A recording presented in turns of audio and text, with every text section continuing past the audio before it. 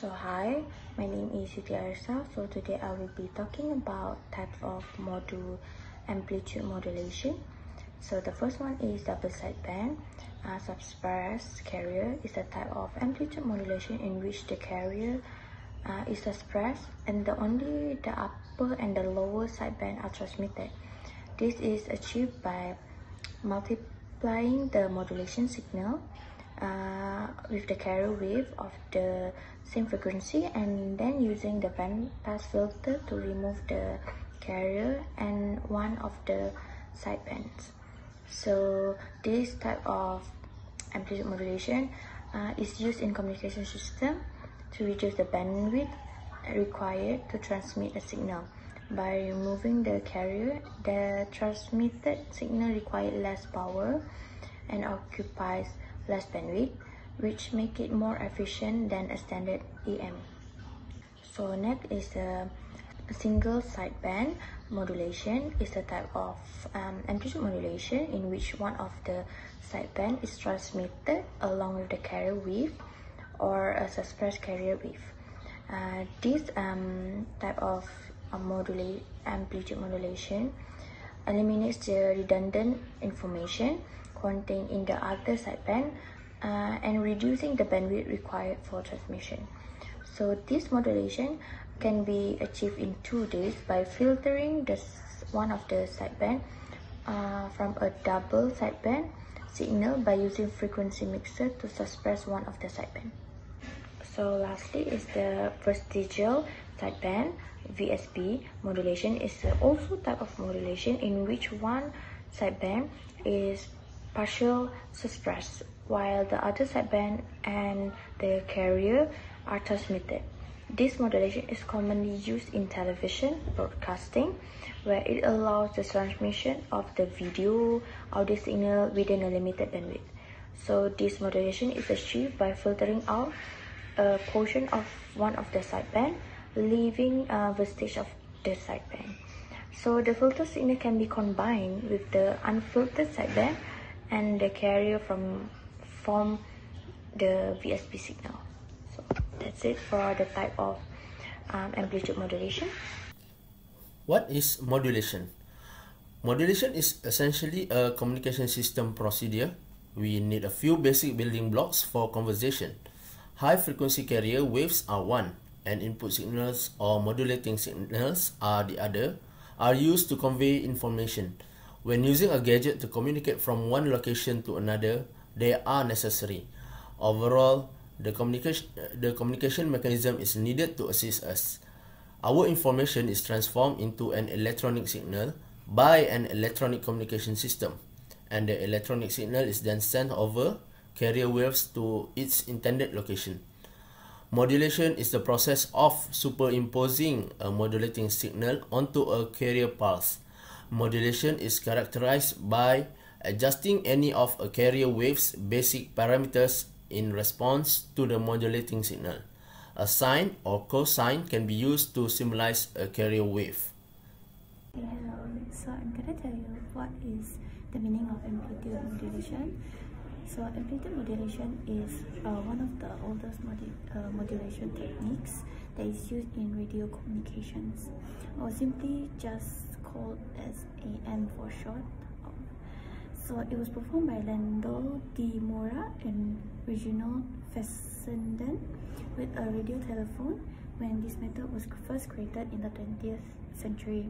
So in general, amplitude modulation definition is given as a type of modulation where the amplitude of the carrier wave is varied in some proportion with respect to the modulation data or the signal.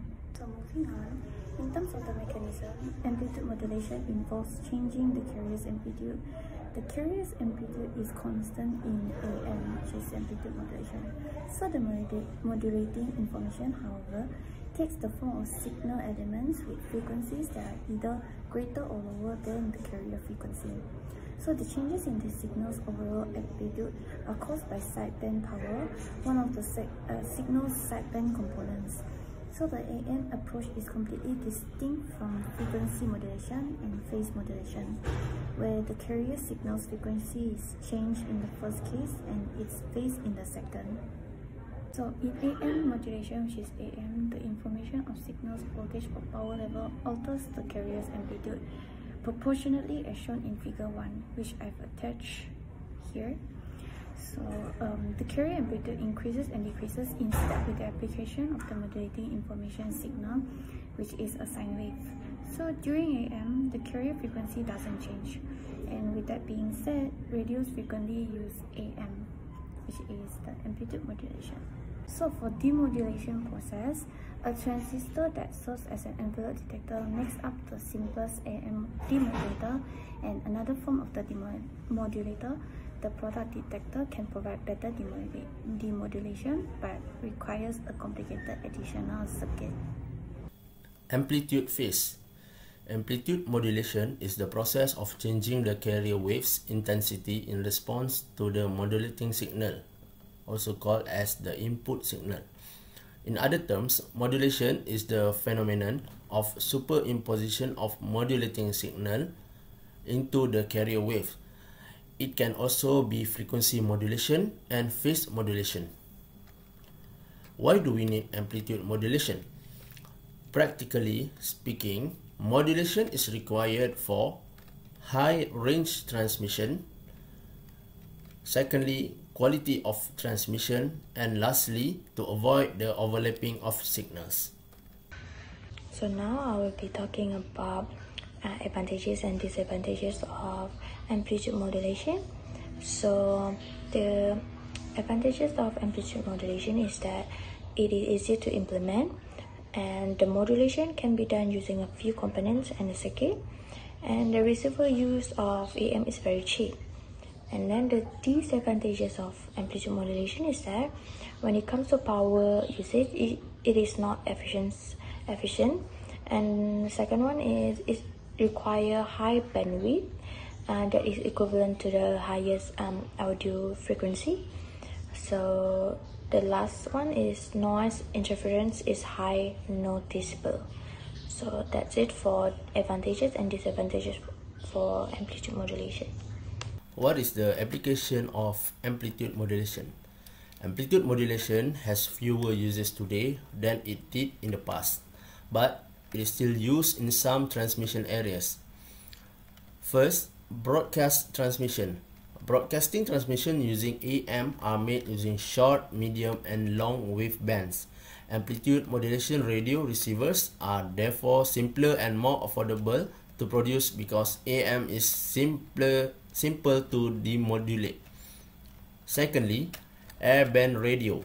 Many airband users, such as ground-to-air radio communications or two-way radio links for ground staff people, use AM in the VHF transmission. Thirdly, single sideband. This type of amplitude modulation is used for point-to-point or HF radio connections. AM makes better use of the transmitted electricity and has a smaller bandwidth. Lastly, quadrature amplitude modulation, also known as QAM. AM is widely used in the data transmission across a variety of platforms, from cellular to short-range wireless connections like Wi-Fi.